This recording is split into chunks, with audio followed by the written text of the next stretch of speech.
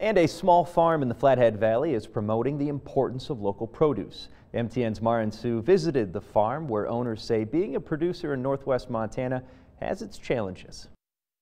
First-generation farmers Cassidy Daly and Nathan Christensen own and operate Raven Ridge Farm in Kalispell. Here, Daly says they've been farming local and fresh produce for the past 3 years. The owner of this farm was kind of on her way out, and so we managed the farm the next season and then bought the business, and then 2 years after that we bought the lands. Growing over 40 kinds of vegetables, Texas native Nathan Christensen says how important it is for our community to provide local produce. Communities now all across the country and all across the world are not necessarily that unified when it comes to food. People are living their lives doing whatever they're doing, and so here in Montana, to have people who care about having a resilient food economy and being more self-sustaining, especially living somewhere as remote as we do, I think is very important. But Christensen says farming in northwest Montana isn't always easy. The cold and sometimes extreme weather poses challenges. The season is so short.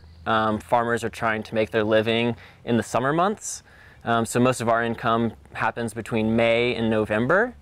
Whereas in warmer climates in different parts of the country, they can essentially spread out their season. But Daly says she enjoys every aspect of being hands-on on the farm. I just kind of like being outside and the challenges that come with it. Christensen is one of many speakers at the Free the Seeds event at FVCC on Saturday, where you can learn even more about sustainability and seeds. In Kalispell, Mara and Sue, MTN News.